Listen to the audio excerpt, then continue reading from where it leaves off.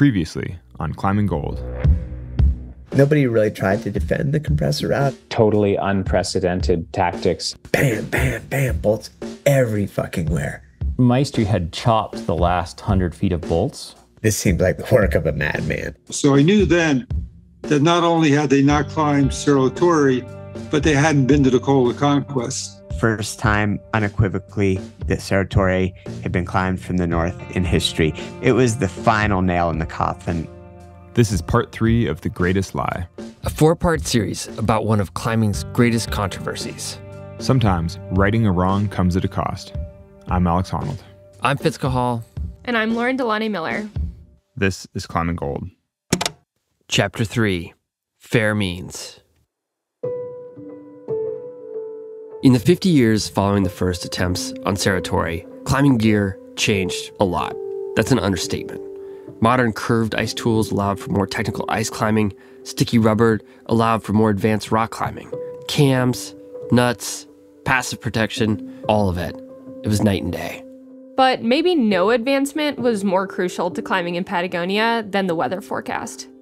In the past, in Patagonia, if you were climbing in the mountains, you would be prepared for anything. You would take ice climbing gear, you would take, full weather gear. You'd be prepared for the worst weather experiences of your life. At the beginning of the 2000s, it was still normal to go on real expeditions. So not to stay in town, but to go inside the valley and camp there. And there the weather is a lot worse than it is in town, so it feels totally different. Duarte Pietrin co-authored the guidebook for Patagonia, and she is an alpine climbing boss from Germany. I think the weather forecast probably made the biggest change because knowing when you can go and climb makes a huge difference. To get usable weather forecasts, you really need two things, weather station data and an internet connection.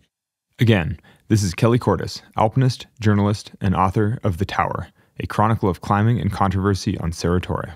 But actually, data alone means nothing. You need computer models and expertise to turn that data into forecasts. And then once you have forecasts, a forecast alone means nothing if you can't access the forecast. So therefore, you need the internet.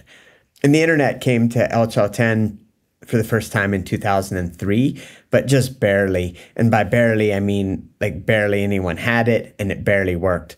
At first, there were these weather experts that people would hire to do pinpoint forecasts for the whole region, and only a couple of climbers had access to those. And they were pretty highly sought after because it was like they had the secret to climbing there. It didn't take long for this to catch on. Within a season or two, confidence grew in the forecasts. They were astoundingly accurate because basically nothing sits in between the storms brewing in the Pacific and the Chaltén Massif where you're climbing. Weather forecasts for the Chaltén Massif allowed for climbers to be more bold and more successful. But now with good weather forecasting, you can cater your gear more specifically to the objective that you're climbing. Makes a huge difference. I mean, it saves so much energy if you don't have to, every time blue skies appear, that you start hiking in and climbing, and then 5 hours later, the storm arrives and you have to go down. Weather is everything in Patagonia. Patagonia is known for some of the worst weather in the world, and without a weather forecast, all you can do is go out and try your best and hope, and you basically just get worked all the time. And so practically overnight, the game changed. Climbing in this age of new Patagonia was properly ushered in during that 2005-2006 season, and the ascent of El Arco de los Vientos, it started it all off. That ascent, if it not only closed the book on Maestri's supposed ascents once and for all, it also opened the door for bolder, faster climbing on Cerro Torre. This next generation of climbers, they were taking advantage of good weather, coming down to Patagonia with lighter gear, faster alpine tactics, and rock climbing abilities far superior to those the range had ever seen before. Enter Josh Wharton. I think sometime in 2006, fall 2006 is when Zach and I were talking about it. So our idea was, to go down and try to climb the South Ridge without the bolts, and if successful, maybe take the bolts out. Josh Wharton is an American alpinist who has done very difficult climbs all over the world. I think one of the things that differentiates Josh Wharton from other alpinists is the fact that I think at heart he really is more of a moonboard climber / trainer / sport climber. I mean, he loves 8A.NU and he loves taking hard grades. And so he is an alpinist and he's a professional alpinist. But really, I think in his heart, he would prefer to just train in his basement nonstop and just get really strong. So I think he's a very high performance rock climbing alpinist, which I think allows him to attempt alpine objectives that other alpinists wouldn't be interested in.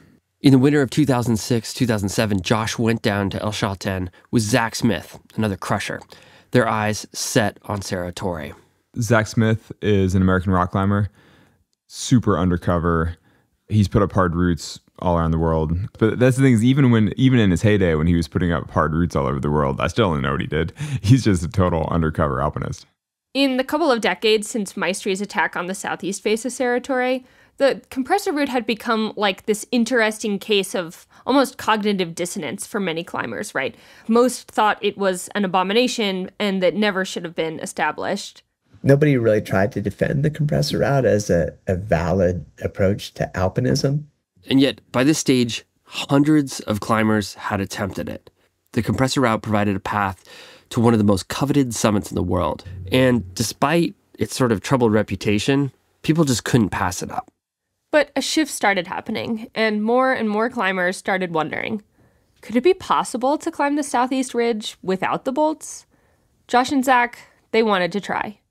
Well, what did the phrase fair means mean to you guys? It meant to climb the mountain by like sort of what existed before the compressor route was there. So without the bolts, essentially. Fair means ascent. We didn't think that using a compressor and a drill was a fair way of getting to the top. Cerro Torre, by fair means or not at all. That's not a new term, by the way. It goes way back. The idea of fair play in the mountains has been around for a long, long time. They wanted to climb the southeast ridge without Maestri's bolts. And if they could prove that it was possible, maybe, just maybe, they'd take out the bolts and end the conversation once and for all. So you guys were considering removing the bolts, as early as 2006. Yeah. We reached out to people like friends in the climbing community and respected Patagonia climbers and sort of got their opinions about it. And almost across the board, everybody was supportive of the idea and thought it would be a positive thing. So we went into that trip, obviously not necessarily expecting to get a weather window or expecting to get to climb Cerro Torre, but hopeful that we would, and thinking about removing the bolts if we had a chance. And why is that? It's interesting to think that if you can climb it without the bolts, then you're entitled to remove the bolts. Like, is that a general philosophy that we should apply to climbing? Like, should I be going up and chopping the freerider? I think that just because Cerro Torre was such, like Maestri's ascent in the compressor route was such an anomaly and outside the norm of climbing ethics, and it affected the history of the mountain so much, is why it seemed like an appropriate thing to do. And because it was giving people so much tunnel vision in the way they were approaching the mountain. Like, I remember at the time I was rereading what I wrote about this for like a Rock and Ice article back in 2007. And the analogy I made was, what if somebody had chipped realization down to be a 14B or something? And that's kind of what it felt like at the time. Like Cerro Torre had been like a chipped sport route. It was a mountain that had been like leveled and taken down to whatever the time frame that it was being attempted, and it needed to be sort of like restored so that it would be a difficult peak that was a climber's mountain again. Josh and Zach, they didn't know if they'd get a big enough weather window, and even if they did, they weren't sure if they'd be able to pull it off. I think everyone thought that the head wall would be the crux. The head wall, where Maestri had once fired up the compressor and placed bolt after bolt up the strikingly steep face. Climbers knew that there were features that Maestri had ignored. They thought it would be climbable, but no one had any idea how hard it would be. So we went up like heavy with lots of pitons and hooks and things like that. Josh and Zach weren't intending to free the whole thing, but they did think that they could do it without the bolts. And in the hopes that they succeeded, they even brought a cat's paw, it's like a little mini crowbar, to see if chopping the bolts would be possible. On their first attempt, they didn't get very far. They spent a lot of time scraping ice out of the cracks. On their second day, they retreated after hitting a dead end, but word about their intentions had spread around camp, and not everyone was excited about it. Word had gotten out that they had talked about maybe removing the bolts, and some people got pissed. It seemed like mostly one person with a couple of lackeys with him. The guy had tried and failed on the compressor out multiple times, and he took the poles out of our tent and told us that he would crevasse our gear if he got back to the mountain before we did. It was kind of scary, honestly, at the time. It sounds like he kind of had a bit of a meltdown at just the idea of it. He was yelling at them, "You're trying to destroy my dream," even though Josh and Zach didn't remove a single bolt. Basically, it was minor drama in the big scheme of things, but certainly it was a portent of what was to come. It wasn't just climbers that were pissed that they might lose the opportunity to climb the compressor route. The thing is that when Josh Wharton, he first tried to chop the bolts, people realized and knew about that, so they set this meeting. This is Horacio Graton. He's an Argentine alpinist who's been climbing in El Chaltén since the 90s, and he's been living there full-time since the early 2000s. It was a spur-of-the-moment meeting at a slideshow that two Spanish climbers had given at the visitor center, and there were about 40 people there. It was an international mix. Some of the people there were climbers, some weren't, all of varying degrees of knowledge and experience about the place. They decided not to give permission to do that. But many people say that, okay, that was not the whole community, that was a small group, and they're probably right. But I think that most of the community, just in case, will say, just leave it like that. So they debate chopping the bolts, and then they put it to a vote. Of the 40 people there, 30 vote to keep the bolts. So it's a pretty random sampling of folks. This vote, the guy who organized it told me, he told me it was not intended as definitive word, but rather as a suggestion. But after the vote, people in the community started using this vote to support their argument that there was some sorts of consensus around the bolts. Like Maestri never got anybody's permission to deface Cerro Torre in the first place, nor has a single climber who's come and done exactly what they pleased ever since then. And that's the thing about climbing. It's not a democracy. It never has been. It's actually part of what we like about it. After the meeting, Josh and Zach went back to Cerro Torre. They were still committed to a fair means ascent, but they'd given up on the idea of chopping the bolts. I think I was 27 at the time, and that was the first time I did experienced that kind of drama and being physically threatened. And Zach and I were both instantly oh, we are not into this at all. We care about this from an idealistic point of view, but we don't care enough that we're willing to get into a fist fight about it.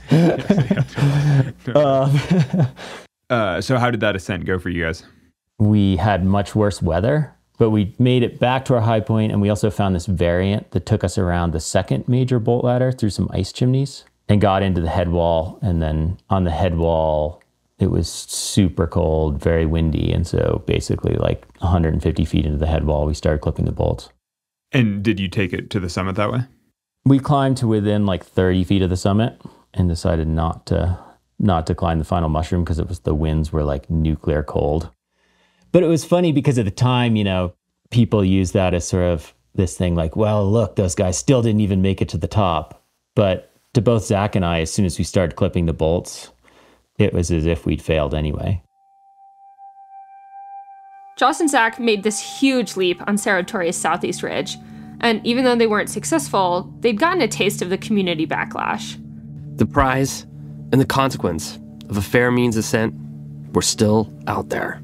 I think there is, in many realms of life, an element of restraint, which is sort of like humility, of leaving something to a different generation, leaving something for somebody else to do, perhaps acknowledging your smallness in the scope of the endeavor. And if you can't pull it off, you leave it for someone else to do in better style. When you're young, you're ambitious and idealistic. Certainly that was a piece of it for Zach and I. A fair means ascent of the Southeast Ridge would have to wait for a younger generation. Climbers with the strength, skills, and stoke to pull it off. We'll be back with more after the break.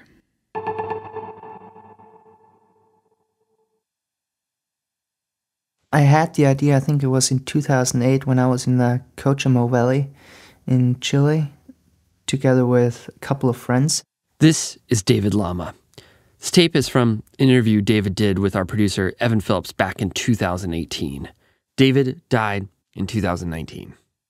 I remember we were sitting in the refugio for a couple of days when it would rain, and there were these old climbing magazines laying around, and I would just grab a couple and, go through them. And there was this photo of the head wall of Cerro Torre that I really remember striking my eye from the very first moment on. And I was like, I could see there were features on it.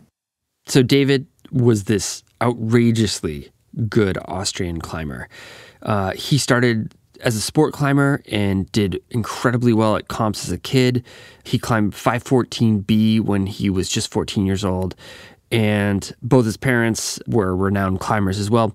And he was the youngest person to compete at the World Cup and the first to win bouldering and lead in the same year. Growing up as a sport climber and growing up competition climbing, for me, especially at that time, free climbing was just, I don't know, I don't want to say the only approach, but maybe the most natural approach to me.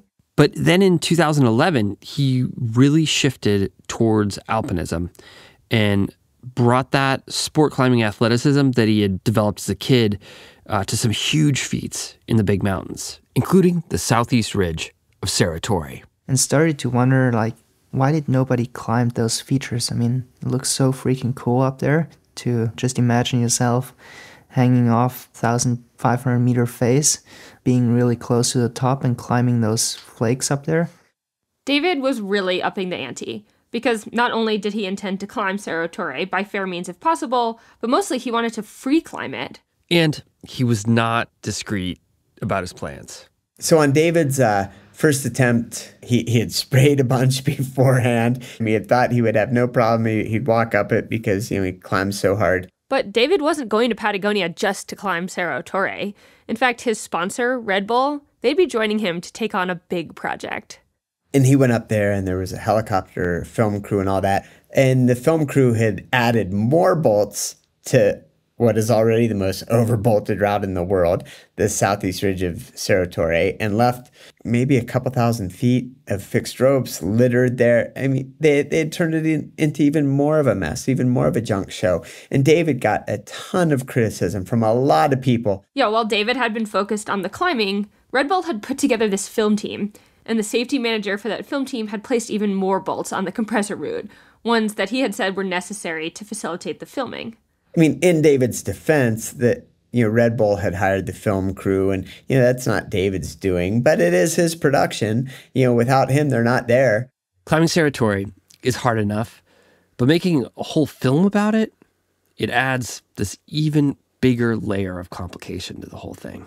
I remember I was there in the mountain and I see new boards everywhere, and I thought, okay, this is not good. I mean, we're talking about taking out the boards and we put more. As Horacio says, people are really upset about this. They definitely don't want more bolts on Cerro Torre. And so Red Bull, they end up hiring some local Argentine climbers, including Horacio, to clean up the mess. They recognize the mistake. They say, okay, this is not good. We're going to remove the things. And they hire us to go clean the mountain in many ways. So that first season, they didn't do much.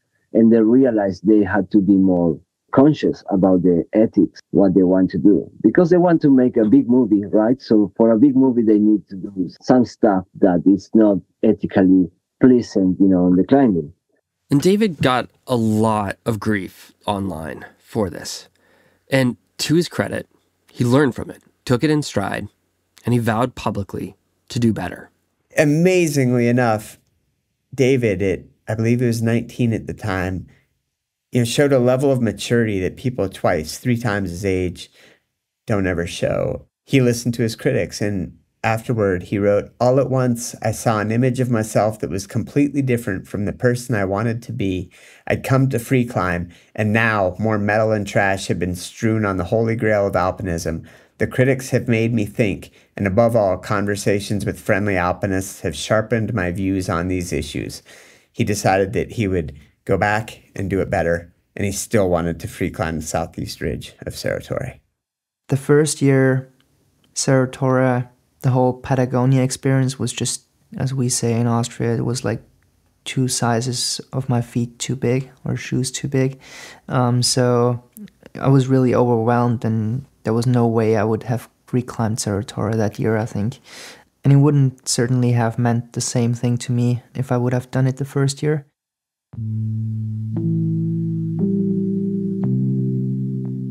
David's dreams on Cerro Torre would have to wait until the next season. But he wasn't the only one thinking about making history on the Southeast Ridge. To a high-level free climber, the Southeast Ridge has everything you could want. I mean, it's amazingly clean rock, huge exposure, it's a massive route, and just crazy, crazy positioning on one of the most iconic peaks in the world. And certainly it was a big remaining prize in the Ch.3 Massif. When did you first hear about Patagonia? I first heard about it when I was quite young in a climbing magazine through probably just a photo of Cerro Torre. This is Canadian alpinist Jason Kruk. I remember showing my dad and saying, "Look at this looks amazing." I was a little kid at that point. For whatever reason, I just thought that those mountains looked impossible to climb.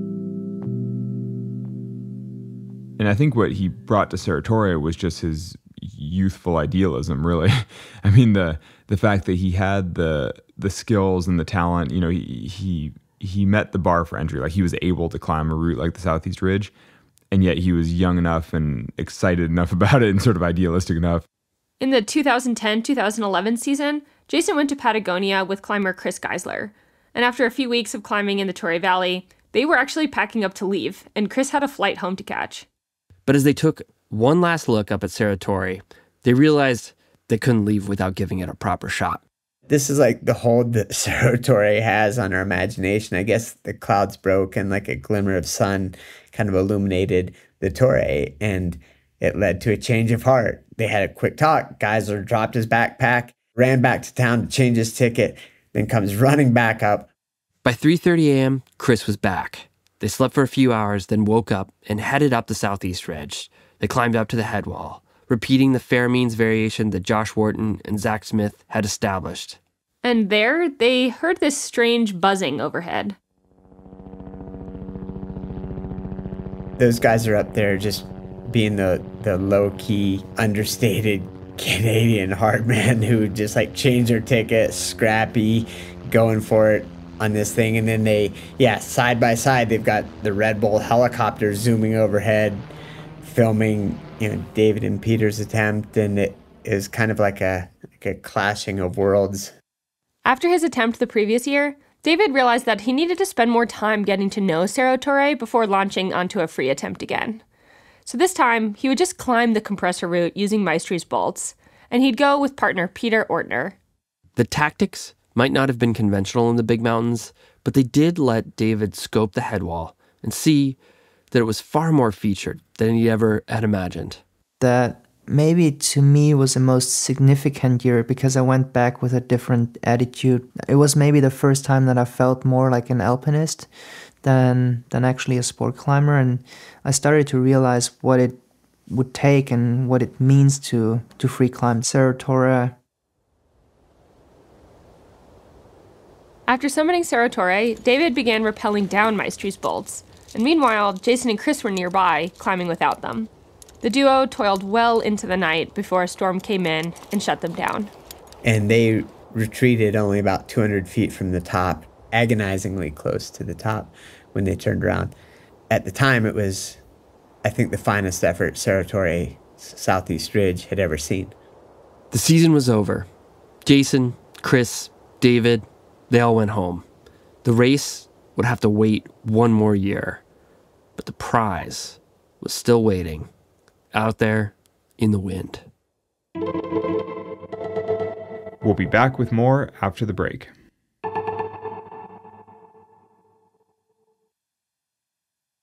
What was Hayden like as a climbing partner and as a friend? The best. He was so young and so talented, yet also so wise and so in tune that, I got to climb with other incredibly talented younger people, but they just didn't have their shit figured out like Hayden did.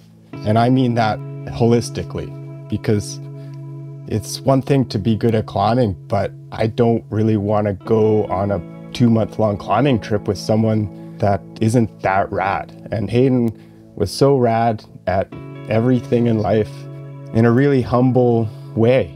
In the fall of 2011, Jason began planning a trip with his friend Hayden Kennedy. And at first, they were thinking of doing some climbing in the Canadian Rockies. And we were like, oh, well, we should just go to Patagonia, why not? This tape is from an interview Hayden did with Kelly Cordes in 2012, not long after returning from Argentina. Hayden died in 2017. Hayden was one of the most talented American alpinists and rock climbers of his generation. Hayden, Jason, and David, they all went back to Patagonia that season. And it's worth pointing out how young they all were. Hayden and David were just 21, and Jason was only 24.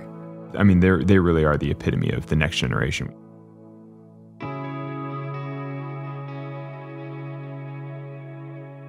Jason, Hayden, David, they grew up learning how to climb hard, and just the standard ends up being higher with each generation, and also the mindset with which you look at these things. And so the way they approach their objectives naturally is a little bit different. And that's the way it should be. I mean, each generation should stand on the shoulders of the previous generation, and we should make progress as we go. And I think that is represented in those guys and how they approach the mountains and how they approach the southeast ridge of Cerro Torre. It was David's third season trying the southeast ridge, and he was going there with one thing in mind.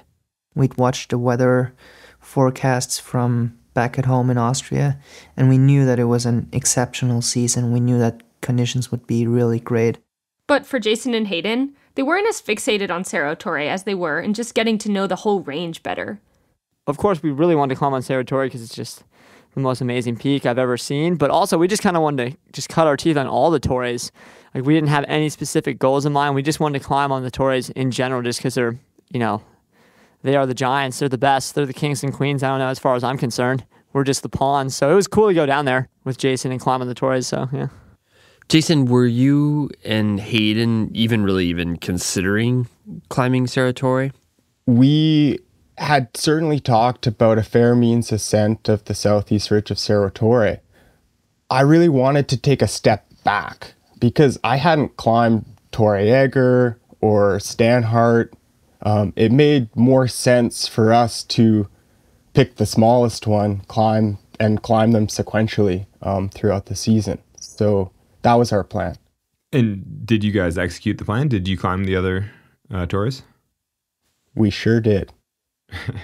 Did you climb all of them? Yeah, we sure did. That's a good season. Yeah, it was a great season. At the time, it was cutting edge, Alex. Yeah.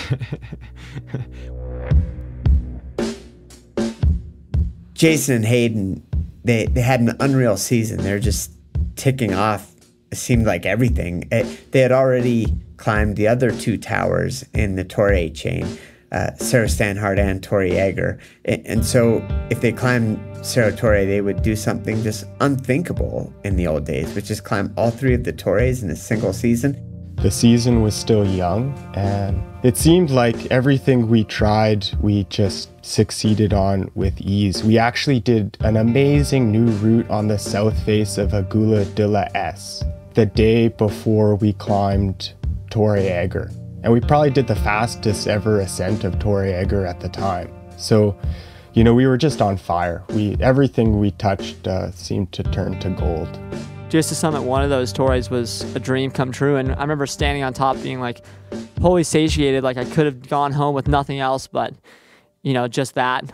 Hayden and Jason were kind of the proverbial next generation climbers, like really, really skilled at all aspects of the game.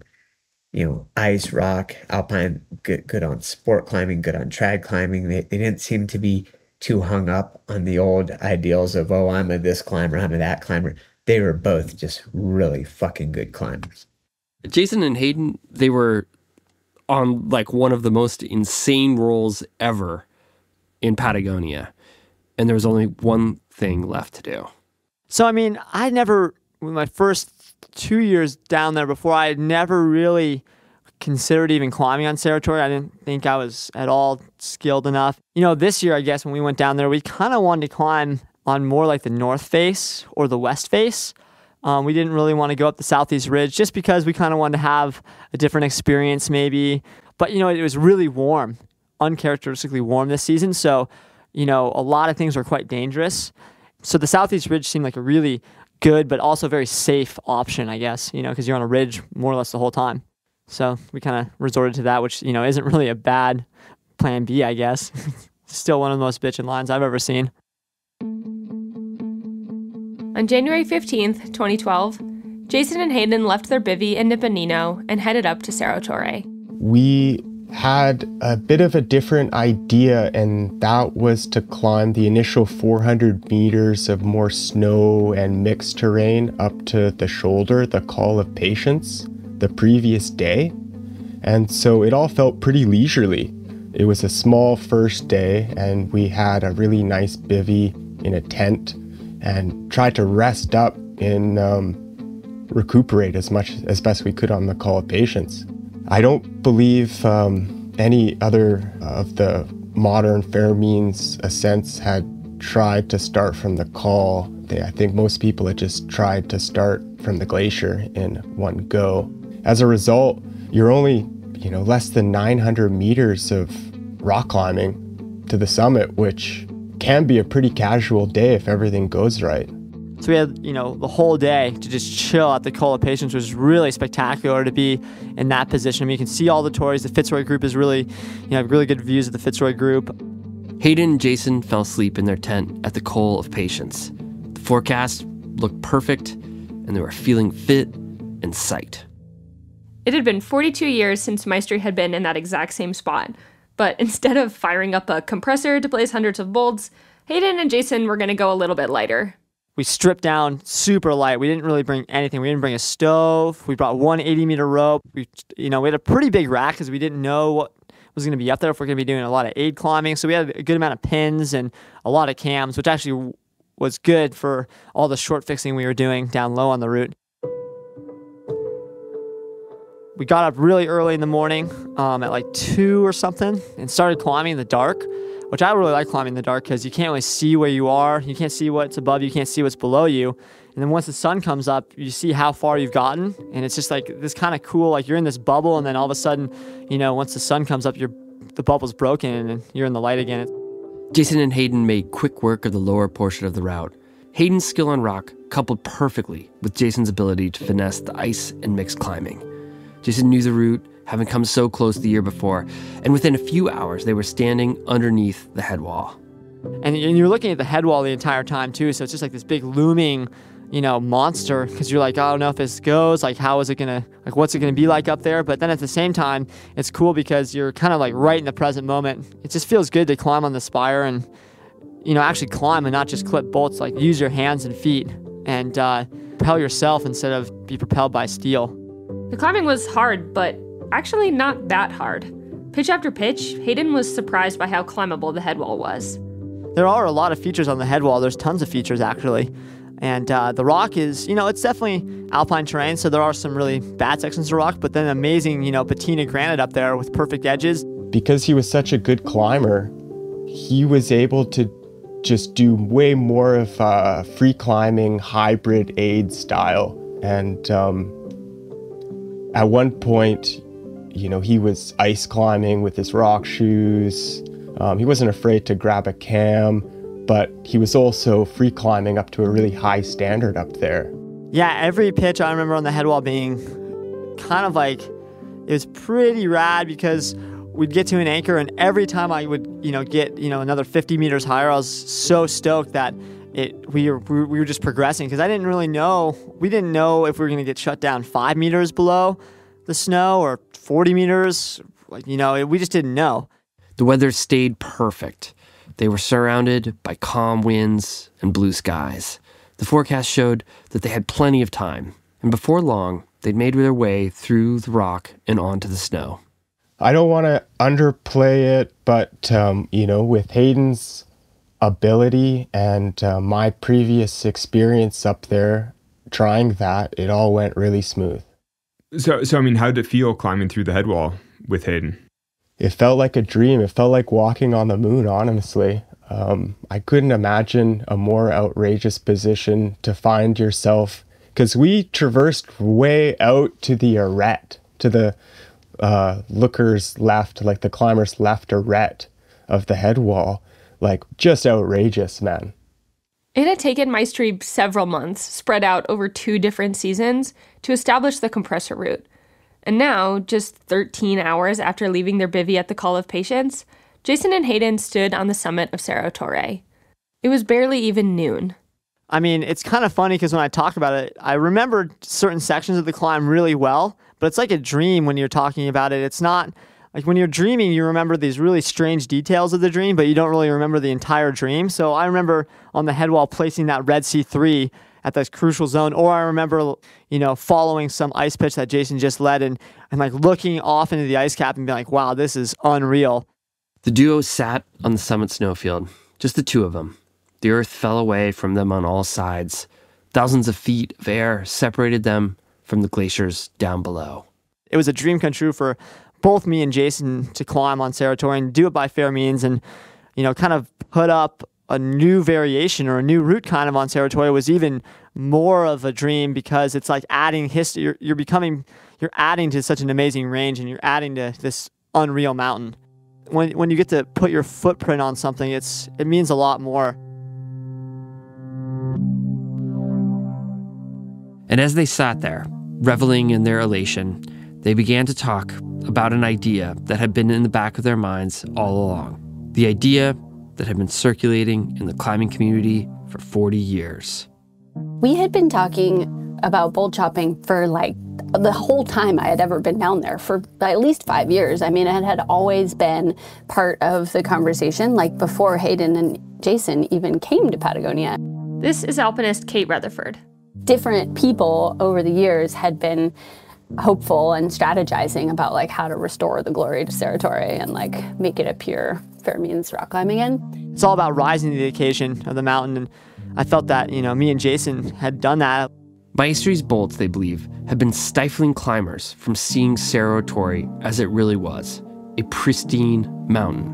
But when you're on Cerro Torre, when we were at the head wall, the 90-meter bolt traverse, when you look up, you see these line of bolts, and that's all you see. But when you can look past that and you can look at the natural feature and the weakness of the mountain, you see features, you see climbable features, you see the way, the path. I mean, that's what we do as climbers. And when you see those bolts, you just see a line of steel. But and you're somehow blinded by these features that are actually very climbable.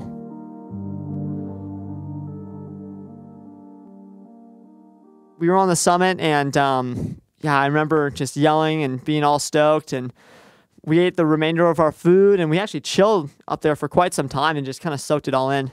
So we were talking at the summit about, we were talking about the climb. We were talking about, wow, we did that. We climbed Cerro Torre, and, this thing goes without these bolts. It goes without Maestri's bolt ladders. And, it's been talked about for 40 years. It's been talked about ever since he put them in. And all of our heroes have been talking about removing these bolts. I mean, ever since I've heard about Cerro Torre, I've heard about the compressor route, and I've read, both sides of the story, but my heroes and the people that I look up to have always wrote and told that these bolts should be taken out. People had been talking about it. So although the idea had certainly percolated in our minds, we hadn't actually talked about it as something to do until we were sitting on the summit in perfect weather. Jason and I looked at each other, and I mean, we were, by no means are we, anywhere near as good climbers as these legends of ours, but we felt that, we needed to follow through with what what we'd read and the words that they had said, and restore Cerro Torre to a more natural state. And in my mind, at least, just give it a bit more respect, because I think it deserves a lot of respect as a mountain, and also as a really difficult mountain. It's not a mountain that, is, easily climbed. It's a mountain for, well-honed climbers, and that's what it should be, I think. For sure, one of the biggest things that allowed it to happen was simply the ability of Jason and Hayden. I mean, they were on the summit by mid-afternoon. I mean, it's just unreal. And they had done this without using Maestri's bolt ladders. And so they're on top. They have perfect weather. They have a long talk for like a half hour or so about removing the bolts. And they were the people who were there, who had the ability, the energy, the interest, the motivation, the ideology to do it. And that's exactly what they did. Yeah, it's true that almost no one has ever been on the summit of Cerro Torre and felt like dawdling on the descent. Like, nobody wants to spend extra time on the way down to do other things like chop bolts. I mean, my one time on the summit of Cerro Torre was in the middle of the night at the end of a 24-hour push, and then we had 12 hours of rappelling in front of us to get back to camp. There was no, like, let's dawdle and take in the scene. It was like, let's get down as quickly and as safely as possible. Like, let's get out of here. Because, I mean, it really is often one of the most inhospitable places on earth. It's like an ice mushroom in the middle of nowhere with howling wind. You're kind of, I mean, it's really like most people's idea of a nightmare. Yeah, I mean, I'd have to imagine that if it had been really hard to get the bolts out, like if they needed a special tool or like it took too much time, I imagine that they wouldn't really have followed through. Like if it had taken 20 minutes of work to get each bolt out, they would have been like, we'll do 2 and we'll call it good. But instead, they all just popped out super easily. And so, you get that satisfaction of like, we're doing something important. But so to be there on a good weather day, early enough in the day that you feel comfortable that you can just spend your time rappelling and chop some bolts as you go, all casually. Like, man, it's a really unique set of circumstances that have to come together to enable that. Jason and Hayden began rappelling. They hadn't brought a crowbar or a cat's paw, but they thought they might be able to pry out the bolts with just their ice tools. Remember, these are not modern bolts, right? They're pressure pitons. And Hayden and Jason were pretty surprised by how easily they popped right out. One by one, Jason and Hayden yanked out the bolts. Down and down they went. The compressor route was being erased. But there was another team on the compressor route at the same time. They were on their way down. It was an Argentine and Brazilian climber, and the two of them had been on the compressor route for 3 days, and they appeared just like totally worked. And they looked up and yelled like, "Hey, what are you doing?" And Jason yelled down, "We're chopping the bolts." And I guess one of the pair yelled back, "I'm glad we climbed it today." Because I guess they would have gotten the official last ascent of the compressor route. At the bottom of the head wall, they stopped chopping, taking out more than 100 bolts. And within a few hours of being on the summit, they were back on the glacier.